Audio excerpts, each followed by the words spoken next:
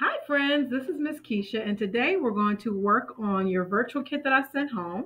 It's the Family Engagement Math Pack, the numbers and quantities activity that I sent home this week, and it looks like this. So in your packet, you're going to find some lily pads and some numbers, and the directions are right here on the front. But what you're going to do is get your numbers and quantities bag, place all of the numbers in the bag, and place all of your lily pads flat on the table so that you can face them.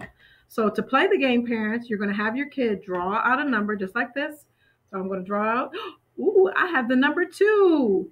And then you're going to say, can you show me the lily pad that has 2 frogs on it?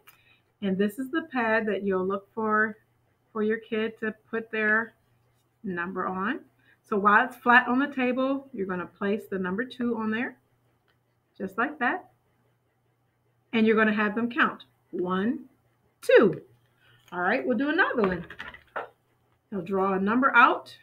This is your numbers and quantities little bag. And I have the number 5. So you'll find the card that has 5 frogs on it. 1, 2, 3, 4, 5. Place the number right on that lily pad and have your child count them. So this card or this pack goes up to the number 10. You can flip the cards over. You can leave them flat down on the surface so that they're facing up like this.